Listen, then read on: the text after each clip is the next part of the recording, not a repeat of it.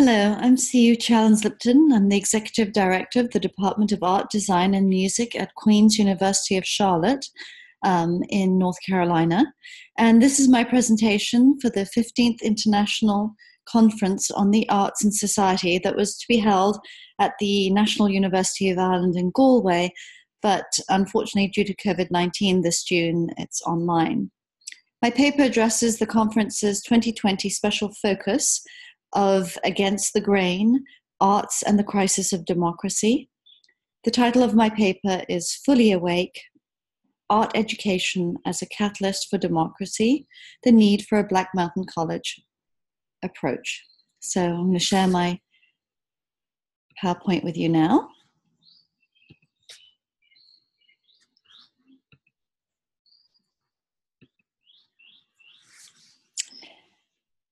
Today's students are the most technologically connected in history, yet conversation is being sacrificed for connection and communication, compromising self-reflection, risk, and engagement. They need to be fully awake. The need for an education through the arts has never been greater. The teaching example of the experimental Black Mountain College of North Carolina from 1933 to 1956 is once again relevant, and its dedication to educational and artistic experimentation, cross-disciplinary collaboration, and the fostering of individuality with the end of creating a democratic world in which artistic education involves citizenship. A liberal arts education is again the example of the future as a directive to action, the development of character, and an education for life as an active citizen engaged in social change. Black Mountain College was characterized by its isolated rural location in the Blue Ridge Mountains of North Carolina near Asheville, its communal living arrangements, and unconventional faculty. Its teaching was inspired, though, by a tradition of liberal arts education at schools like Oxford University in England, where John Andrew Rice, its founder, had been a Rhodes Scholar. It advocated for a Socratic approach to teaching in which questions were more important than answers, fostering critical thinking. Experimentation and independence were central to this way of learning. In his memoir, I Came Out of the 18th Century, Rice described Oxford as a place where no incarceration of the mind existed. Nowhere had he experienced such a spirit of free inquiry. In Rice's words, the Socratic direction to teach the young people how to become, not how to be philosophers, and to show them that their quest for certainty, the only thing in which they can really rely with assurance, is the experience of the quest. And here is Rice at Black Mountain in discussion with students. At Oxford, Rice encountered a different approach to education than anything he had experienced. There were no required textbooks, no prescribed courses. Lecturers and tutors were the heart of the system, with students attending whichever lectures they chose to. The purpose was to arouse a critical attitude upon the part of the student, who would be given little credit for the parrot-like recital of what someone else had written. Scholarship required self-discipline and a capacity for independent study. Rice's classes in Greek and Latin became renowned throughout the university for thought-provoking discussions. As one student said later, he had a way of teaching us to think for ourselves. We were reading the classics for real questions to be answered, not just for things to be studied for exams. Rice went on to teach at Rollins University in Florida, where he became a harsh and outspoken critic of the school and American education generally, and was forced to resign along with his colleagues. Together, they formed Black Mountain College of North Carolina on September 25th, 1933. Rice's goal was to implement an innovative philosophy of education that he had learned at Oxford, augmented by progressive educator John Dewey. This included the central place of artistic experience and emotional development to learning in all disciplines, as well as the need for democratic governance shared between faculty and students. What distinguished Black Mountain College was the level to which the arts were elevated, and the idea of using creative experiences to enhance all areas of academic interest. Every student experienced the arts, whether they were an aspiring artist or scientist. During a time of totalitarianism in Europe, experiment and democracy were reaffirmed in the mountains of North Carolina. In politics, each person would have a voice in decision-making. In education, it meant the individual's realization of their full abilities. In art creation, it meant a whole new trend that led to America's position at the center of modernism in the arts. Black Mountain College boasted a multicultural faculty, including many émigrés fleeing Nazi Europe. In Black Mountain College, they found political, social, and artistic freedom. This brought great diversity to the campus, but was an issue to the local people. Although the democratically operated college took an apolitical position, it quickly acquired a communist reputation. Black Mountain College was located in a conservative part of the country and lived through times of McCarthyism, civil unrest, and segregation with the Jim Crow laws in the South. It was the first school to integrate in 1944 and welcome African-American students and teachers 10 years before Brown versus Board of Education. Many complaints about the school led to frequent investigations by the FBI. In 1915, under the Freedom of Information Act, it emerged that Black Mountain College and several of its professors had indeed been investigated by the FBI. Black Mountain College's reputation as progressive and unconventional brought the attention of the FBI to the college itself under the pretense of compliance with GI Bill regulations. They had concerns that what was going on in the college might entail a threat to, quote, internal security. The FBI inquiry extended to faculty. Paul Radin, the anthropologist, was a self-professed radical leftist, a communist operative, a staunch advocate for racial integration, and indeed a Communist Party member. In the mid-1940s, the Bureau went so far as to recruit a secret informant who attended Radin's classes. Charles Olson, the rector of the school later on and a literary figure, was investigated at least twice in 1952 and 56. He claimed that McCarthyism heightened the interest of young people in communism and speculated that perhaps they felt safer hiding out in the mountains. The FBI special agent in charge in Charlotte reported to Director Edgar Hoover on May 31, 1956, in a memo stating, quote, "A student may do nothing all day. In the middle of the night may decide he wants to paint or write, which he does, and he may call upon the teachers at this time for guidance." In one of its final reports, the FBI summed up a key reason it had cast a wary eye on the college. The FBI gravely noted, quote, "They advise that everything is left to the desires of the individual." This growing reputation both escalated local suspicions and made recruiting students and raising money very difficult. There were also a number of confessed homosexual and bisexual students and faculty who were strongly frowned upon by locals who were devout Christian fundamentalists with very conservative views. When Black Mountain College started its program of integration with 5 Black students enrolled, a number of fires were set in the surrounding woods by outraged locals, a sharp reminder to them that segregation was still the way of the South. There were those among the local residents though, who enjoyed what the college had to offer, attending unsegregated concerts, drama productions, and lectures on the Black Mountain College campus. At Black Mountain College, the principles of democracy were to be applied not just to the classroom, as was usually the case in progressive schools, but to the entire structure of the college. There were to be no legal controls from the outside, no board of trustees. The board was called the Board of Fellows, elected from the faculty and by the faculty, eminent educators, scientists, and artists, to increase the college's credibility to the outside world, although it had no legal authority. The faculty had control over educational policy, student life, the finances of the college, the hiring and firing of faculty, as well as the curriculum. The college was owned and administered by the faculty. Student officers attended meetings, and in 1937, a student was made member of the board. Just as Black Mountain College sought to return to the faculty control of educational policy, it sought to return to students responsibility for their own education through a system of self-directed study. At Black Mountain, students were encouraged to take classes in a variety of areas, studying what was most valuable to them. They decided when they were ready to take comprehensive exams and graduate. Grades were kept solely for transfer purposes. Advancement was based on individual readiness, not on the completion of course units.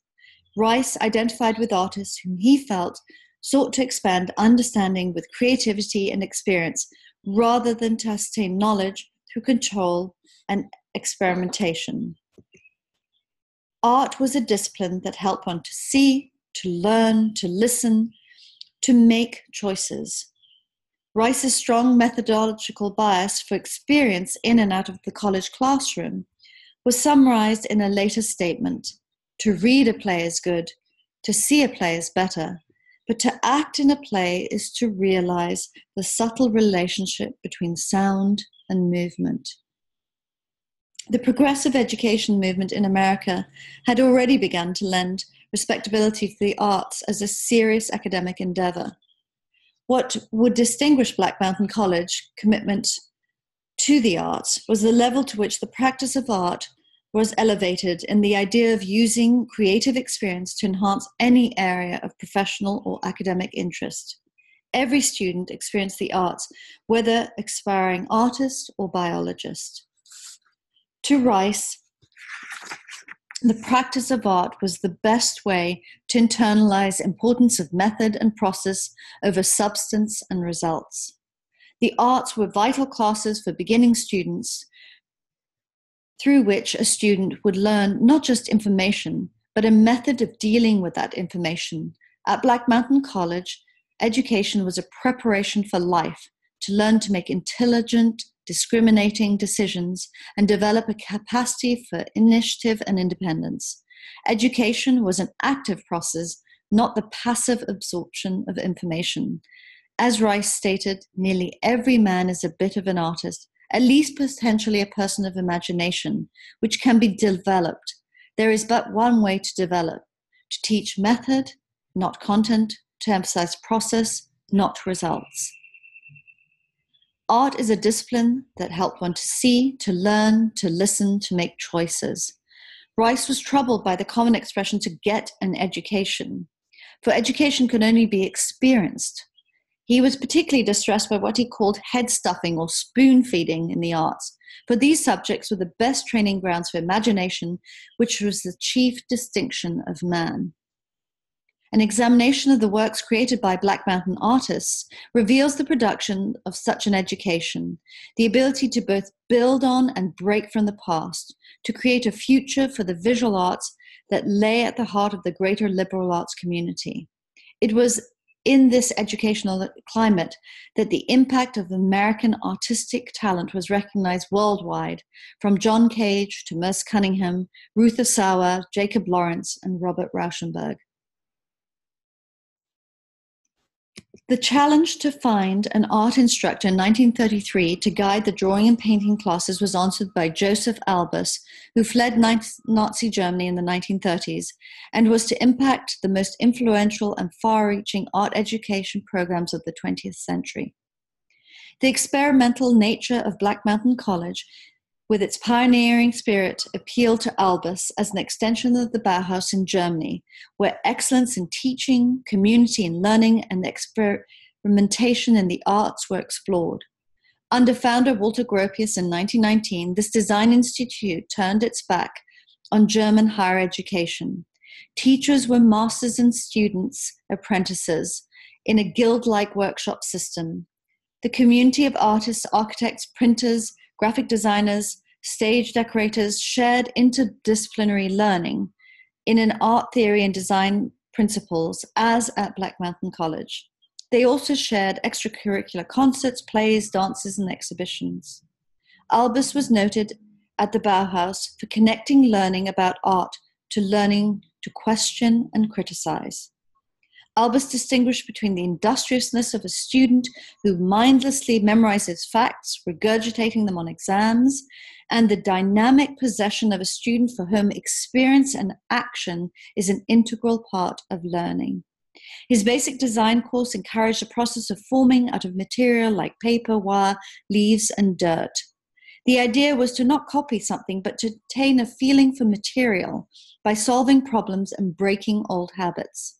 For Albus, seeing encompassed not only the optical experience, but also the integral part of vision. He realized one could not teach imagination, but felt that its development could be aided by teaching observation and comparison. To open eyes and minds. The content of Albus's curriculum was a study of the elements of form, its methods one of discovery and invention, with a goal of seeing and perceiving.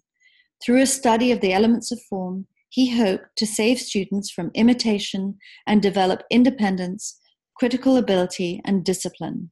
In creative work, this meant expressing thoughts and feelings through the language of form, for every perceivable thing has form. To understand the meaning of form is the indispensable preliminary condition of culture. Rice and Albus agreed on the importance of educating the whole person. The Socratic approach to teaching encouraged autonomy. Black Mountain College was a means and the end was the individual.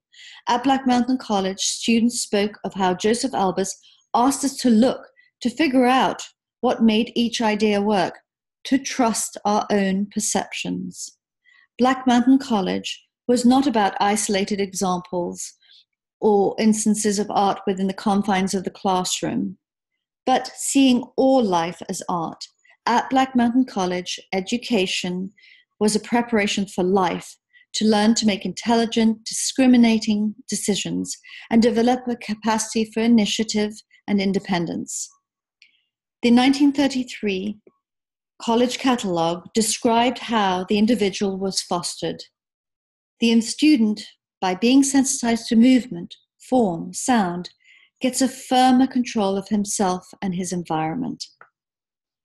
Black Mountain College was not an art school, though, but a place for the arts in the curriculum to inspire all students to artistry in every area of life and every professional pursuit.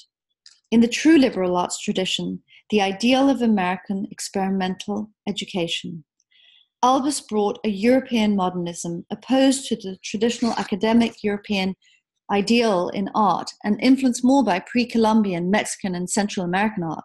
And he brought this to the progressive ideals of Black Mountain College, a self-conscious reactionary movement to social, political, and industrial changes around the turn of the 20th century. Black Mountain College was one of the few schools sincerely dedicated to educational and artistic experimentation. With a board of directors that included Albert Einstein, Black Mountain College had become the ideal of American experimental education. Its concentration on cross-genre arts education would influence the programs of many American institutions. An examination of the works created by students of Albus reveals the product of such an education, the ability to both build on and break from the past to create a future for the visual arts. By 1956, the school had run its course. Black Mountain College had existed on its own terms, and on its own terms had succeeded in expanding the possibilities of American education. Black Mountain College was not about isolated examples or instances of art within the confines of the classroom, but seeing all life as art. Education should reflect life to learn to make intelligent, discriminating decisions and develop a capacity for initiative and independence in order to become active citizens involved in a conceptual world. In today's climate of social, political, and even medical unrest, the educational example of Black Mountain College is again essential. Education must be training in assuming responsibility. The first step in the process is to make the student aware of himself and his capacities, to know himself. As educators, we must begin with the transformation of the classroom into a community of learners engaged in their own education. Autonomous thinking is then possible. For this to occur, student-led discussion and critical reflection are essential. Through discourse, learners are able to validate what is being communicated to them. This dialogue provides the opportunity to critically examine evidence, arguments, and alternate points of view, which foster collaborative learning. Group projects help establish an environment of trust and care and facilitate the development of relationships among learners, which is fundamental to promote transformative learning. Students must be encouraged to take time to examine and reflect and to foster self-awareness through this process. Primary research, including archival sources, helps students find meaning in the midst of vast amounts of information and find the connections that transform information into useful and valuable knowledge. Maintaining sketchbooks is also a powerful tool that encourages introspection and self-discovery. It is a space for personal reflection and visual expression. There is a strong need for reinvigorating creativity in the educational system to facilitate students' development in making unusual connections, in seeing analogies and relationships between ideas or objects that have not previously been related. In studying the creative process, students develop critical and creative thinking and gain a theoretical and practical understanding of aesthetic judgment. Students are taught to reflect, to take risks, to think differently, to ask questions, to reject standard answers, and to see the nuances of things. It is, in Belgian painter René Magritte's words, the art of thinking. We are unable to grow greater understanding of our true nature unless we take the time to examine and reflect upon our lives. Socrates asserted that the unexamined life is not worth living. Examining our life reveals patterns of behavior. Unless we become aware of these patterns, much of our life is unconscious repetition. We need to be awakened. The process of seeing, knowing, and discovering often is uncomfortable, even painful, physically, emotionally, psychologically, and spiritually. But growth and change do not occur without it. For true and real change to happen, we need to experience discomfort in some way, shape, or form. We need to experience a discomfort that awakens us to a moment of self-discovery. It's about finding meaning in the midst of vast amounts of information. It's about finding the connections that transform information into useful and valuable knowledge. College students generally begin their studies by exploring various areas of learning, discovering their own inclinations, abilities, and weaknesses, and settle into a major of choice. But students must be challenged to take risks, to sign up for classes outside of their major, classes which make them feel less comfortable. As Sir Ken Robinson states, if you're not prepared to be wrong, you'll never come up with anything original. They must learn a new skill, be it playing the piano, painting, or acting in a play. They will then look at things in ways they had never imagined. If we encourage our students to take risks, to venture out of their comfort zone, faculty must also do so. The educator serves as a role model by demonstrating a willingness to learn and change. The Black Mountain College was run as a model for democracy in education and one that more schools should adopt today. It was a total experience. As one student said, I know that every moment there seemed alive in a way that few have since. Black Mountain College was a holistic approach to education and life. MC Richards, ceramics teacher at Black Mountain College, claimed that it was the combination of intimacy, spontaneity, avant-garde, and seriousness, high standards and commitment. We were making something new together. What they were making was new citizens, a democratic approach to education that was reflected in their approach to life during a time when democracy was scarce, and in this way, particularly, Black Mountain College remains relevant today. John Dewey, whose philosophy inspired the foundation of the school, insisted that the idea of democracy was not as political system, but as a way of life, evident as Black Mountain College was internally self-governing based on group meetings, shared deliberation and consensus, what Dewey referred to as a living example of democracy in action, an example we must follow today. Thank you.